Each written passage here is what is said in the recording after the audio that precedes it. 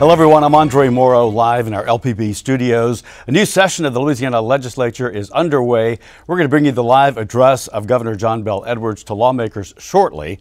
But first, my partner Natasha Williams is at the state capitol. It's where all this is happening. She has a preview. The 85-day session is underway. Governor John Bel Edwards speaking to the House and Senate to outline what his agenda will be and giving an overview of where things stand in the next 4 years of his term. More than 1,100 bills have been filed by lawmakers for debate. Taxes can't be considered. All other topics, though, are wide open. With term limits wiping out many of the previous lawmakers, this legislative session will look very different. Dozens of new members with lots of topics for debate, but none of the budget issues that took up so much of the time last term. The 105-member House has 45 new members, including 2 former senators. The 39-member Senate includes 20 new faces, 10 of them moving from House seats. Lawmakers will consider whether to legalize sports betting, recreational marijuana, whether to do away with Louisiana's use of the death penalty, or change the way they execute. Also, how to spend the multi-million-dollar surplus and how to deal with some of the highest car insurance rates in the country. Now, Governor Edwards' agenda will be largely focused on spending proposals, including more money for public colleges, K-12 schools, and early childhood education. But first, Edwards and lawmakers must agree on a revenue forecast to determine how much money the state will spend. Now, this session will end June 1st at 6 o'clock. Of course, we'll be here throughout the term to tell you exactly what's going on here in the Senate and the House during this legislative session. Reporting from the Capitol, Natasha Williams. Andre, back to you. Natasha, thanks so much for that. And here with me to break down the needs, the hopes, the expectations of this 3-month session is the president of Council for a Better Louisiana Cable, of course, Barry Erwin. And a lot of new faces, a lot of new things, but it's the same legislature, just with new faces in it. It is. I mean, a lot of the issues are going to be familiar. I mean, you just heard Natasha talking about ones we've heard, medical marijuana, I mean, recreational marijuana, sports betting, those types of things. That's going to be something that we've seen before. I think the big wrinkle that's going to be different this year is that there's going to be a big effort towards tort reform or reform of the civil litigation system. We've had some of that before in the past, but the legislature was such that it never really went anywhere. This is a year where I think you're going to be hearing a lot about tort, whether you know what that means or not. Exactly, we will learn. We will learn a lot about it, but the intent is to try and lower insurance rates, and we'll have a pretty healthy debate over that as we go forward. One thing that's been interesting is that the new leaders of the legislature, and I've interviewed them a couple of times, they seem very friendly, they seem very open. They've sort of dissuaded any chance that there will be friction between them and the governor. Whether that happens or not remains to be seen. Well, it's nice that they're off to a very friendly start. And actually, you know, in years past, because of the makeup of the House and the Senate being a little bit different philosophically, the Senate more aligned with the governor, the House less so, you saw some contention between the two chambers. And a lot of it was about the budget, but then it spilled off into other issues as well. I think what the leadership is trying to say is that we don't want to do that anymore. We want to have a good working relationship between our two bodies, our two chambers. We want to get the budget over there in a timely fashion, other bills over there, and that sounds great at the beginning. We'll see how long it holds. It sounds like smart business. It does. You mentioned the budget. Of course, the revenue estimating conference, it's not been established yet, and on this day, things are tumbling in stocks and in oil prices. So that could play a factor in this. I think that's definitely going to be another wrinkle that's really important to watch. We don't have the budget issues like we had in the past because of, you know, the cliff, the fiscal cliff and all of that. We've got revenues from there. But the impact of really plummeting oil prices will have a difference, make a difference on our budget, especially since there are a lot of investments that I know the governor is going to talk about that he would like to make in higher education, K-12 education, early childhood. That's the extra money. And if we're losing dollars because of plummeting oil prices and the impact on our economy, that's where it'll probably come out. You can bet that the governor will be talking about much of that stuff in his address, which should be beginning just any minute from the state capitol. Until it does, does, we'll keep you posted. We'll be talking. And interesting, I attended the Restore Louisiana event last week at UL Lafayette, and great timing, of course, and really a smart, great push to see if some of the things that need to be done to move Louisiana up the ratings across the board can begin to take hold with this legislature. Well, I think we heard some encouraging things from the legislators that were there and the leadership. There were like 4 big issues in that agenda that were really major ones. One was education, the other was infrastructure, state fiscal policies, and criminal justice reform. I think in this session you'll probably hear mostly about 2 of those. Education, because the governor's put quite a bit of that into his budget, and there are a lot of bills filed on criminal justice reform to try and deal with some of those issues and continue implementation of some of the policies that we've already put in place. The other ones, infrastructure, you may be talking about gasoline tax. That's not something we can do this year. Trying to change the tax structure, that's not something we can do this year. So I'm kind of seeing some conversations about all of those, but probably the bigger push this session would be on education and also on those criminal justice pieces. Something that's frustrating about the infrastructure issue is that you can talk about it, but I mean, talking about it doesn't mean it can start the next day. That just begins the process of building something, which can take years. Well, and the other part is, I mean, there's pretty broad consensus that the issue that we have, it is a function of money. I mean, that's really what it is. Other things you can say, well, it's not money, it's not money. Well, in this case, it is. You have to have the money to build the roads, to put a bridge in here or one in Lake Charles, wherever that may be. And so the task is, okay, where do we find the additional revenues? Now, there will be some proposals this session to try and take some existing revenues that we have and move those into the Transportation Trust Fund. But when you do that, you create a budget gap somewhere else, and we'll just see how far that goes. Otherwise, you're probably talking about taxes, and that would be a next year issue. Or any other kind of creative financing that would tolls. Be looked at? Tolls? I mean, at some point you have to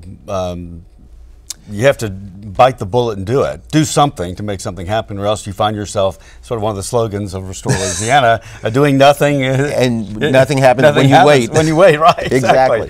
And so that's not the thing to do, obviously. And again, a great push from your program, along with the other Public Affairs Research Council and Committee of 100. We kind of worked on that a lot during the election year. And I will say we got a lot of traction out of it. I think you heard, and I think you'll still hear today, a lot of those issues talked about, because they're really just fundamental issues that are important to our state. Barry, as you watch live right now, Governor John Bel Edwards is now moving into the center aisle, where he will eventually move to the podium along with his wife Donna and address the session of the legislature. And a lot of smiling faces. I was going to say, a lot more smiles than you've seen in some of these sessions that we've had in the past. Yeah, and a quick stride up there also. He's not walking too slowly, it seems like. The colors are being presented by the Youth Challenge program today. Will lead us in prayer. Please remain standing for the presentation of the colors, the Pledge of Allegiance, and the National Anthem. And of course, we'll hear a prayer first. Yes. Lord God, we gather this day asking your guidance upon our governor and elected officials as they begin another session. These women and men come as representatives of the people from across our great state. We pray, Lord, that you may guide their conversations and grant them wisdom to represent the needs of all.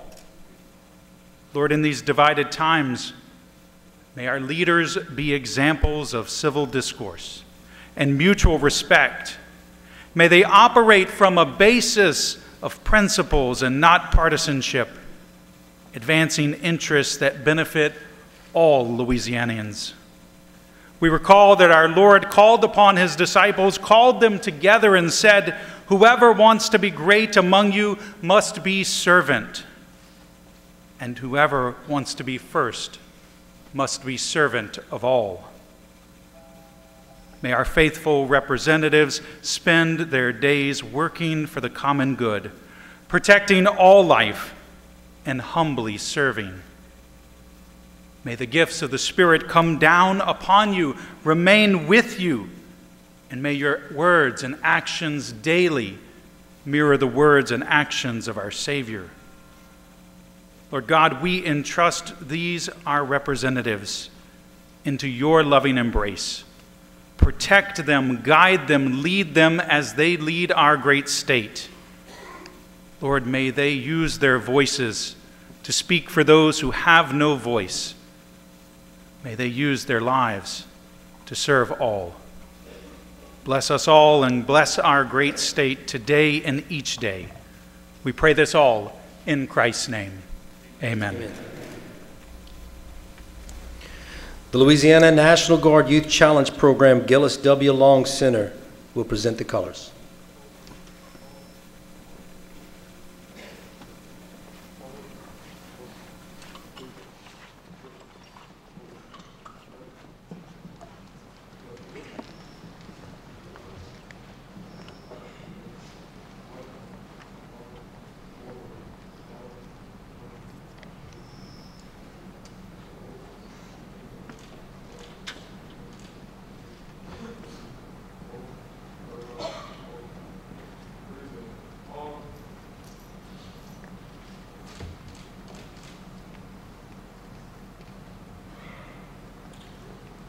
Please join me in the Pledge of Allegiance. I pledge allegiance to the flag of the United States of America and to the republic for which it stands, one nation, under God, indivisible, with liberty and justice for all. Mayor Rodney Grogan of Patterson will now sing the national anthem. Oh, say, can you see by the dawn's early light what so proudly we hailed at the twilight's last gleaming, whose broad stripes and bright stars through the perilous fight o'er the ramparts we watched were so gallantly streaming, and the rockets' red glare, the bombs bursting in air, gave proof through the night that our flag was still there. Oh, say thus that star-spangled banner yet wave o'er the land of the free and the home of the brave.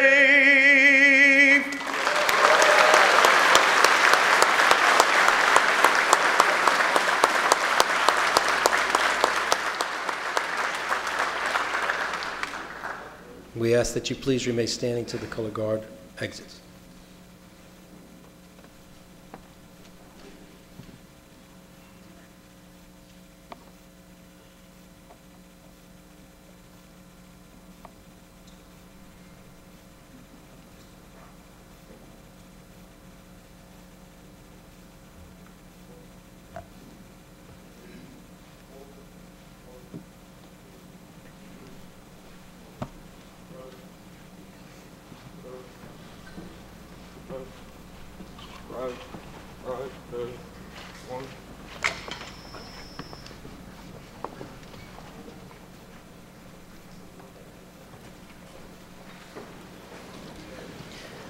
Ladies and gentlemen, the Governor of the great state of Louisiana, the Honorable John Bel Edwards.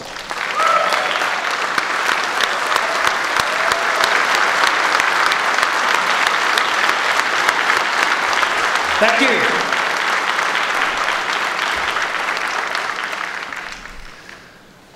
I want to thank the Youth Challenge Program for posting the colors today, and Father Lello for the prayer. Thank you very much. Mayor Grogan, wonderful job on the national anthem. Mr. Speaker and Mr. President, members of the legislature and distinguished guests, today is not only the start of a new regular session, it is the beginning of a new chapter for Louisiana. For myself, obviously, it's the start of my second term as your governor, during which time I will continue to put Louisiana first and advance priorities that are important to the people of our state. For you, today marks the beginning of a legislature that looks a little different than it did just a year ago. And as I look across the room, I see many familiar faces who've worked with me over the past 4 years to put Louisiana on the right track. But I also see many new faces. So to all of the new members, I want to welcome you and your families today. And my pledge to you and to every member is that I am ready to work with all of you in good faith to set aside partisan division and continue to move Louisiana forward. And I'm happy to say that Louisiana is much stronger today than she was 4 years ago, precisely because we were able to rise above partisanship. There are a lot of people in this chamber today and even more watching. And I would certainly be remiss if I didn't take this opportunity to update you on Louisiana's response to COVID-19, the novel coronavirus. Just minutes ago, while I was on a conference call with Vice President Mike Pence about the coronavirus, I learned that we have a presumptive positive case here in Louisiana, a Jefferson Parish resident who is hospitalized in Orleans Parish. It still has to be confirmed by the Centers for Disease Control and Prevention. Understand, however, that we are treating this as a positive case, and this confirmation process will not slow us down from taking any necessary actions to continue monitoring and preventing the spread of this virus. I have promised that we would be transparent about this, and we will. Later this afternoon, I will be joined by public health officials for a news conference to answer questions. Now, together, all of us, as a government, healthcare systems, providers, schools, businesses, neighbors, we must take action and be vigilant to prevent the spread of this virus in our great state.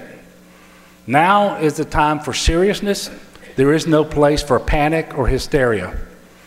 The novel coronavirus and preventing the spread of illness has been an increased focus over the past weeks and months as we see more cases pop up all over the country.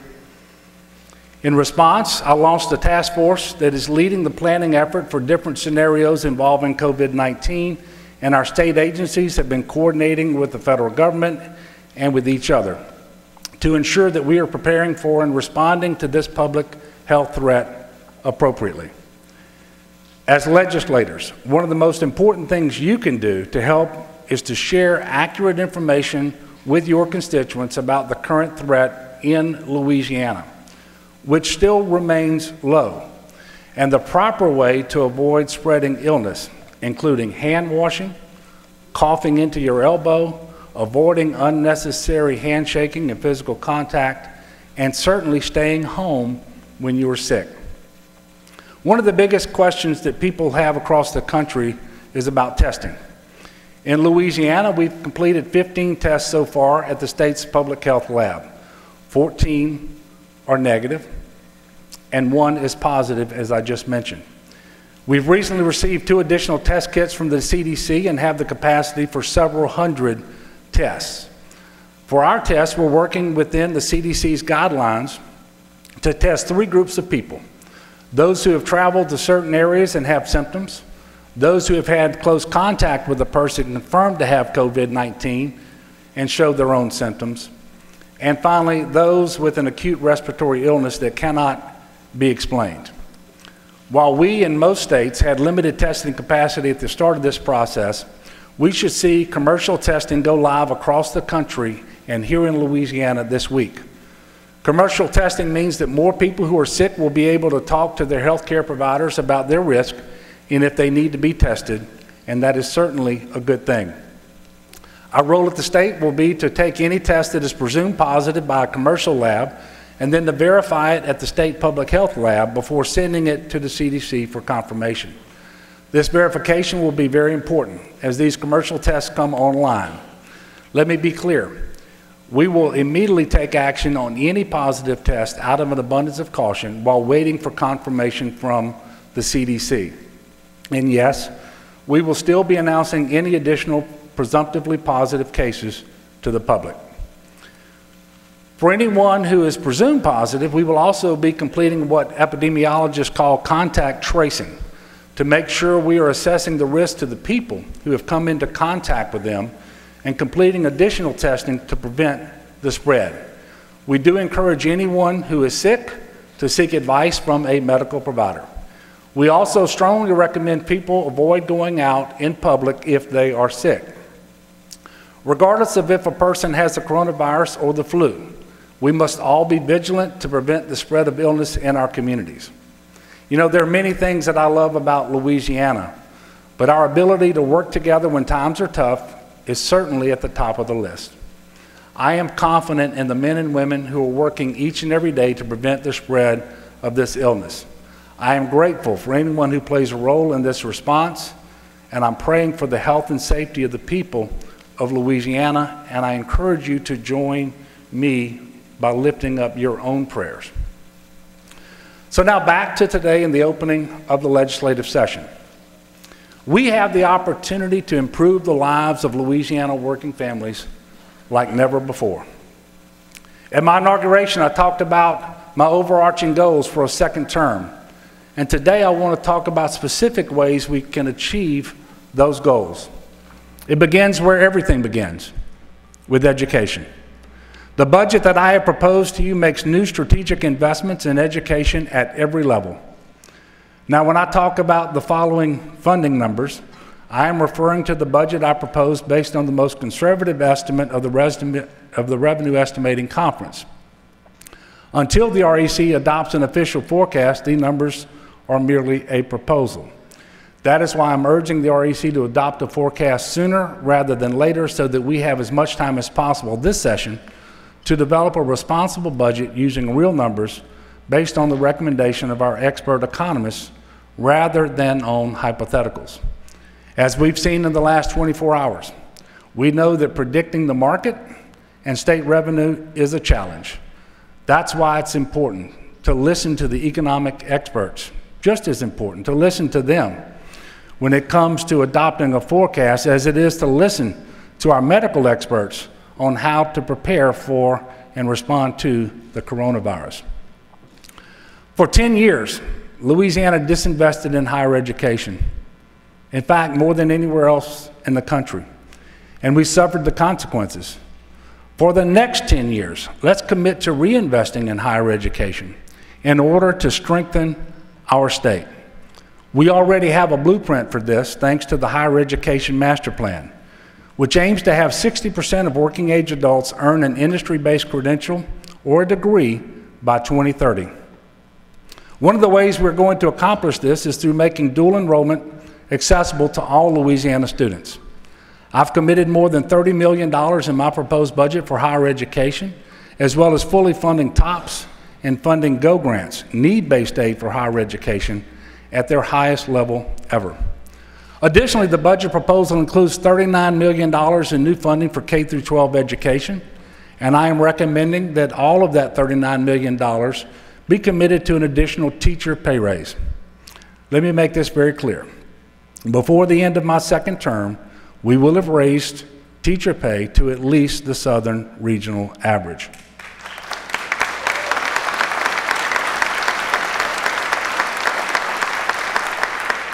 We took the first step last year by giving educators and support workers their first raise in a decade, but we're not done. I know that it's going to take some time to fully recover from years of budget cuts and stagnant funding in education, but we need to demonstrate to students, to parents, and to educators that we are serious when we say we aren't going back.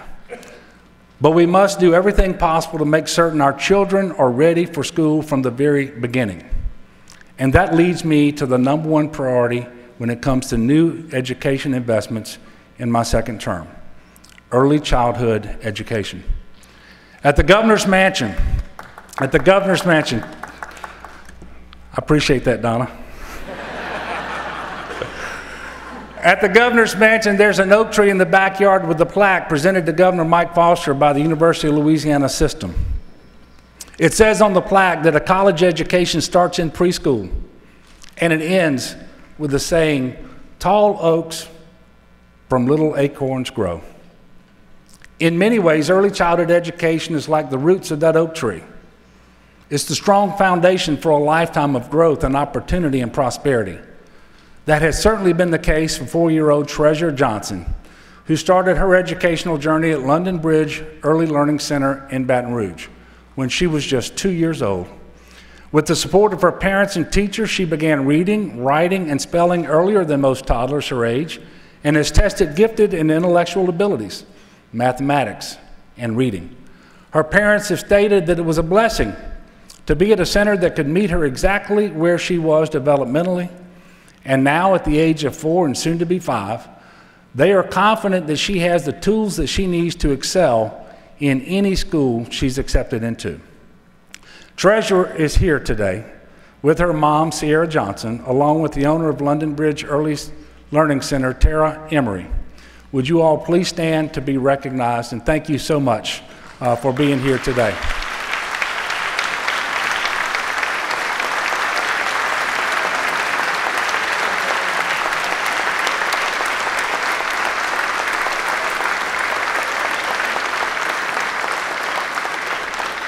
Thank you. I want every child, every single child in Louisiana to have the same foundation for learning that Treasure has been able to experience. I want every acorn to grow to become a tall oak.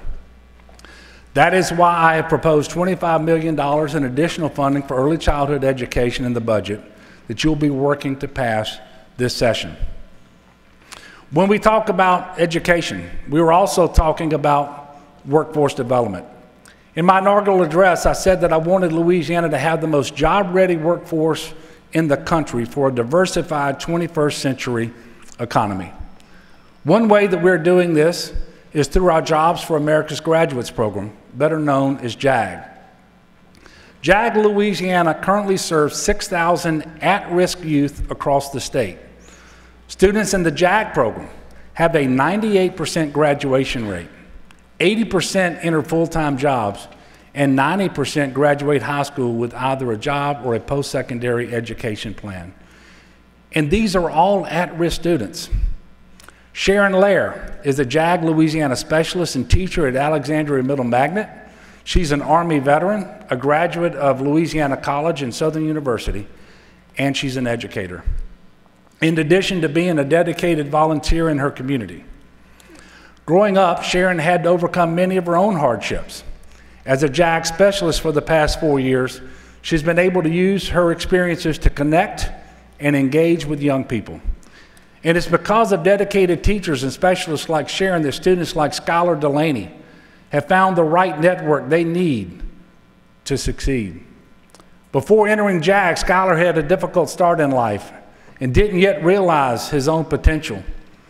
After 3 years in JAG, however, Skylar is an honor roll student and was Alexandria Middle Magnet's Student of the Year. And now, as a 9th grader at Bolton High School, he serves as a national JAG speaker, sharing his story with other JAG students across the country. Sharon and Skylar, please stand, and thank you for your contributions. Thank you for being here today.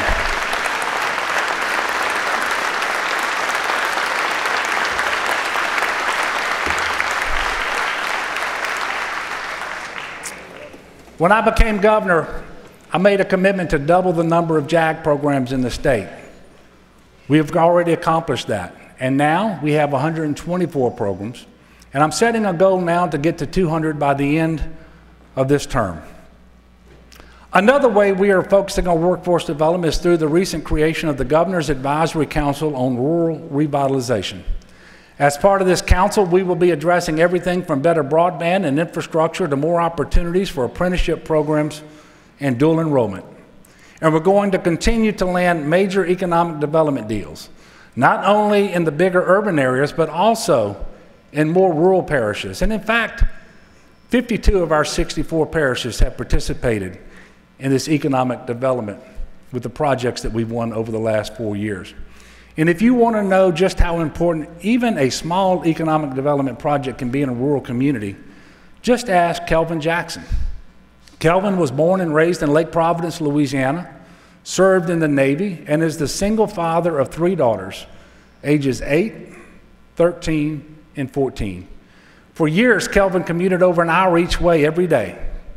And then, in August of last year, Epic Piping announced the creation of a 50-job pipe fabrication facility at the Port of Lake Providence. When compared to larger projects in bigger cities, 50 jobs may not seem like a lot, but in Kelvin's own words, this has lifted the spirits of the community. Today, Kelvin serves as the lead CNC operator for Epic Piping. And above all, he is now able to spend more time at home as a dad.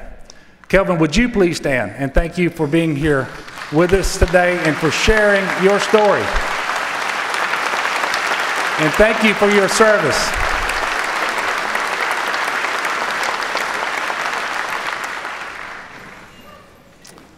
For our communities in the southern region of the state, coastal restoration is on track to create thousands of new job opportunities, billions of dollars in economic impact, and with the completion of the projects that we will start by the end of this term, we will be creating more land in Louisiana than we are losing.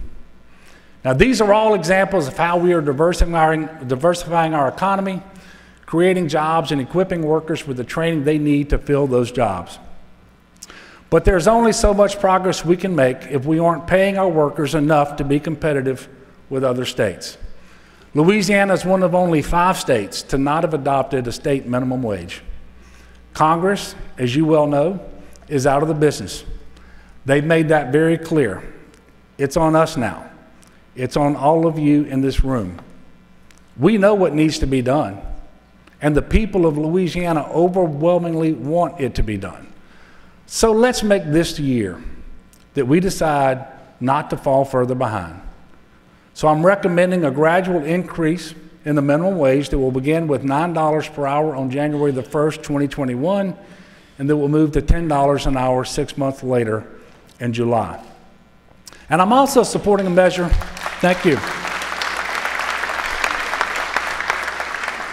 And I'm also supporting a measure to prohibit employers from retaliating against employees who discuss or disclose their salary, and bar employers from asking applicants' salary history as a condition of employment. It's simply unacceptable that Louisiana continues to have the largest gender pay gap in the country.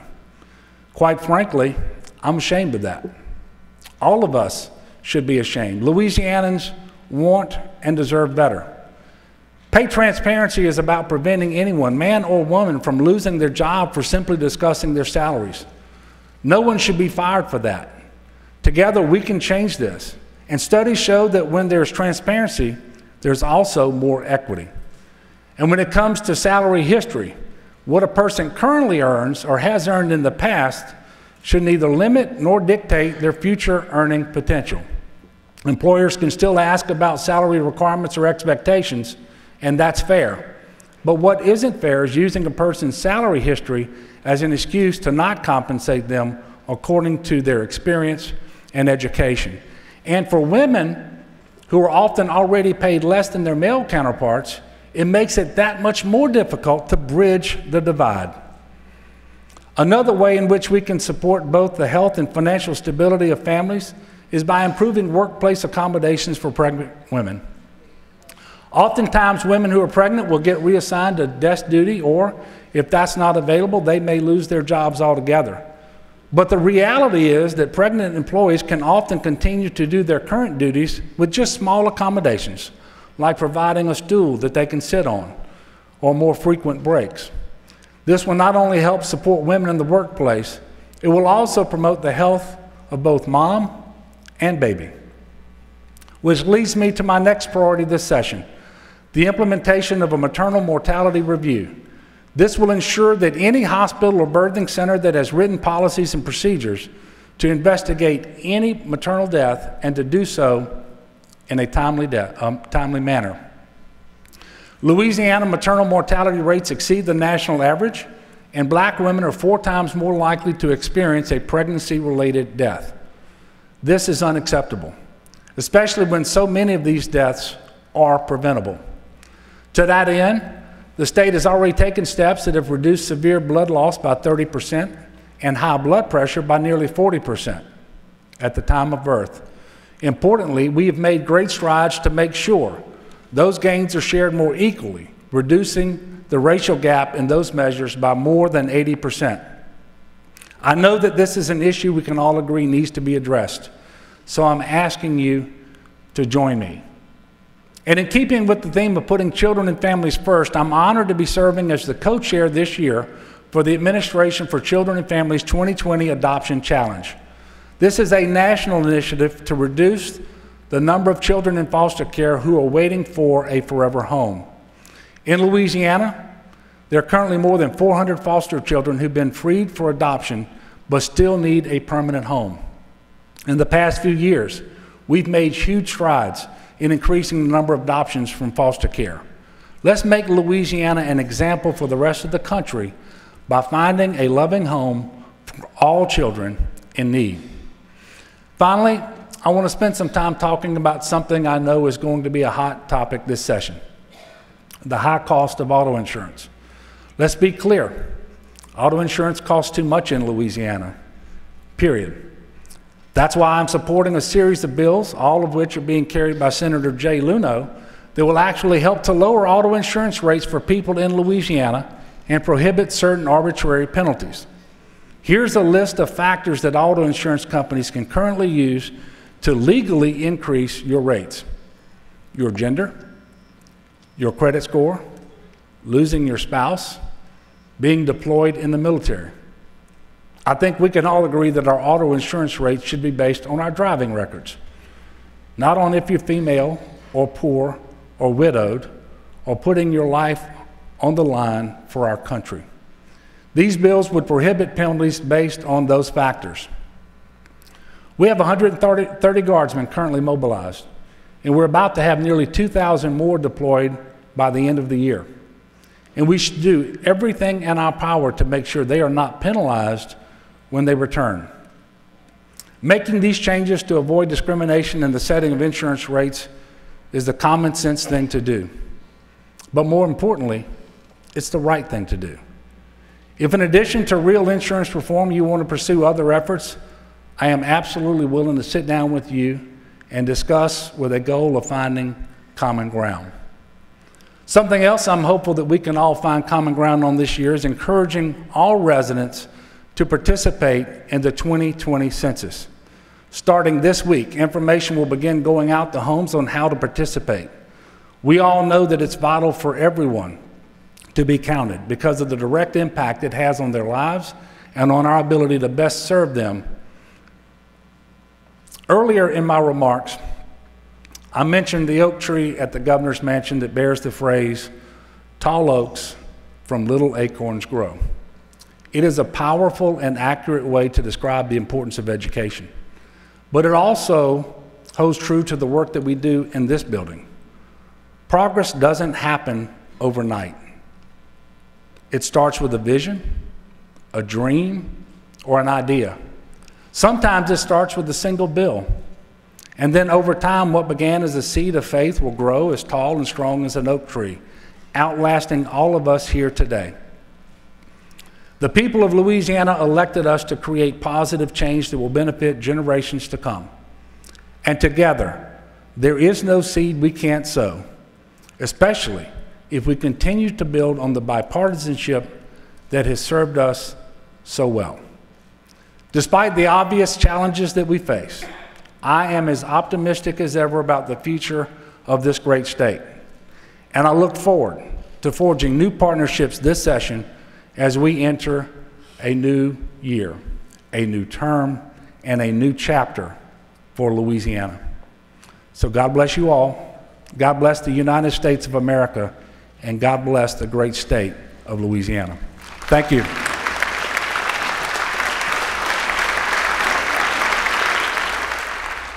The governor's address to the state legislature as the 2020 session is now underway at the state capitol in Baton Rouge. And Barry Erwin, your initial reaction to what you heard?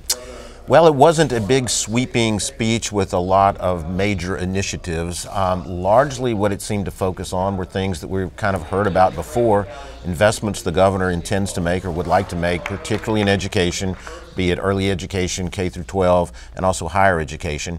And also in some existing programs that we already have. He mentioned the JAG program, some other things like that are to continue to expand those. He hit on the minimum wage, the gender equality gap in terms of pay, maternal health. Those are all things, or largely things, that we've talked about before. They haven't really gone anywhere before, but he has continued to bang that drum. So nothing brand new here, but at least you can see his priorities tend to be in the area of investments and budget initiatives. Many of these things seem to be things that would be the key basics to success in general. So you might think, well, what's to disagree about some of this stuff? But we know it's not all going to pass. It's not, like I say, some of these things we've heard before, particularly on the minimum wage situation. We'll hear that again. But the legislature has been reluctant to do that, and they have been since the outset. One thing you did hear the governor mention was insurance reform. And again, as we mentioned earlier, that's going to be a topic that we're going to be talking a lot about. He has a method of doing that, which he outlined in terms of looking at what he considers some discriminatory policies that insurance companies have. So that's going to be one tact we're going to hear. And the other is going to have to do with civil litigation over these things. So we'll see if the twain shall meet. Well, it's always interesting and interesting to see the different approaches, the different tones that these talks, these sessions have as they get underway. And we're just at the start of this one. We are, and again, a lot of new faces. I thought that there was not a lot of applause for things.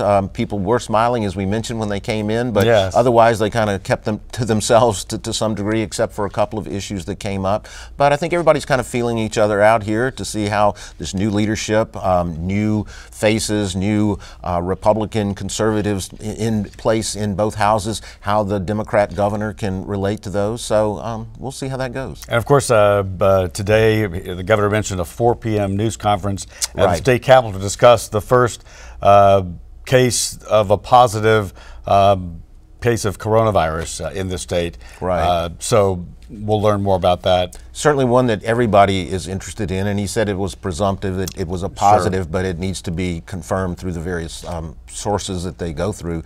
But as he said before, it's not when, it's if. I mean, not if, it's when. Yes, right. And the when may be here now, certainly. I mean, we've seen this spread in other states, and Jefferson Parish is where this one seems to be. A lot of impact all over the place, and also the caution to not just be fearful for the sake of being fearful. Well, and I think when you see the markets plunge and the oil prices plunge and tough. Concerns about travel, people start to get that way. But I mean, I think you're going to continue to hear good common sense responses to this from the governor and hopefully from other elected officials as well. All right, Barry Erwin, thanks so much for being with us today. Great. And our appreciation also to Natasha Williams. And we'll send you back to regular programming now. Thank you for joining us as the Louisiana Legislature opens its 2020 session. I'm André Moreau. We'll see you this Friday on the State Brand.